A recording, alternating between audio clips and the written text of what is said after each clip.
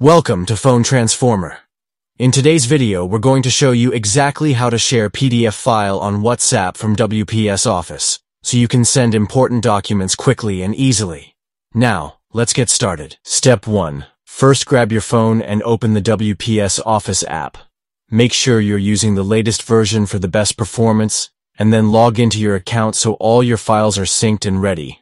Step 2. Once the app is open, scroll through your documents to find the PDF file you want to share. When you see it, simply tap on it to open it in full view, so you can confirm it's the right file before sending. Step 3. After the PDF is open, look towards the menu area. Here, you will find the Share icon or Share option. Tap on it, and a menu will appear with all the available ways you can send your document. Step 4. In the Share options, search for the WhatsApp icon. Once you find it, tap on it.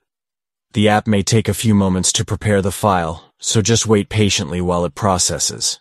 Step 5. After processing, WhatsApp will open, and you can choose the contact or group you want to send the PDF to.